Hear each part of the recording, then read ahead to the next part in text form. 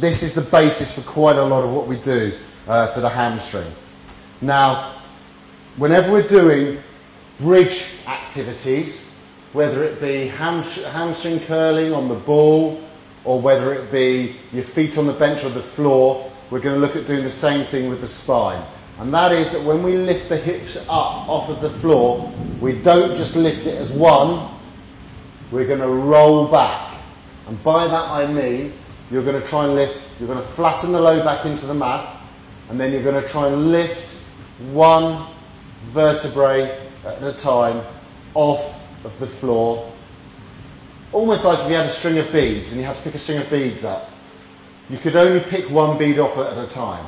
You couldn't lift the whole lot up, and that's what we're trying to replicate with the spine. So as you come up, only one vertebrae comes off at a time, so you come up to about the shoulder blades into this position. I prefer to have this slightly rounded part of the back here rather than having it in that arch position. And the reason for that is, will become apparent when you do it, but the real reason for that is it actually works the hamstrings harder and the glutes harder.